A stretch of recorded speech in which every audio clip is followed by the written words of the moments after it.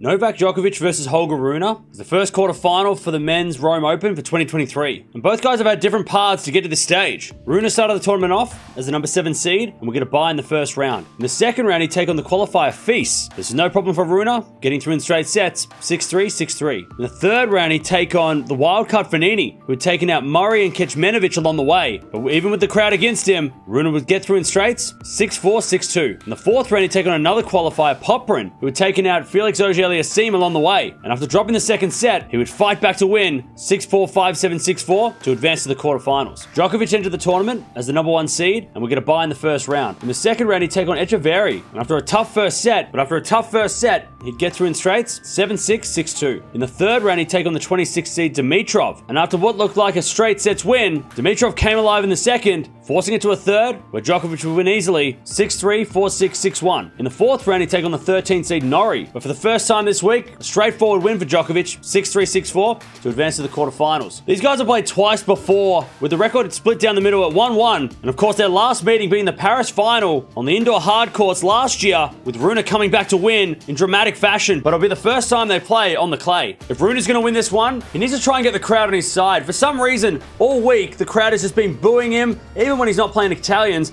So he's got to try and get the crowd on his side because eventually, with Djokovic getting that crowd on his side, it's going to help Djokovic more. So he needs to try and get the crowd and win over the crowd against Nole. If Djokovic is going to win this one, he needs to be a little bit more aggressive and not let Rune push him around like he did in Paris last year.